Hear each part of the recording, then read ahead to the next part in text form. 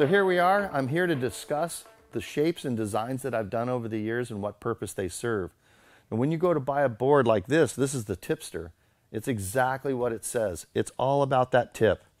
So when you're hanging 10 and you get on the nose of this thing, because of all the tail rocker, it levitates. The nose lifts up. You'll feel it lift. And you swing turn this board and set it up, and you can just get right on the tip and hang 10 all day long. It's amazing. The thing about this board, it does not accelerate. If you bend your knees and push through the turns, that's not the style of board you need. You need the ripster, not the tipster. For speed, to beat a section, you got to run forward. That's where the speed is on this board. The fin is a decision for yourself to choose what you like. This is a really good fin for this board because it pivots. Because this board is designed to pivot, turn, set up, and run to the tip. So some people put a deep rake, some a narrow raked.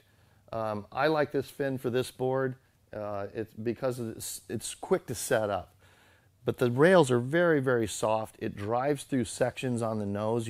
Everything is about the front half of this board.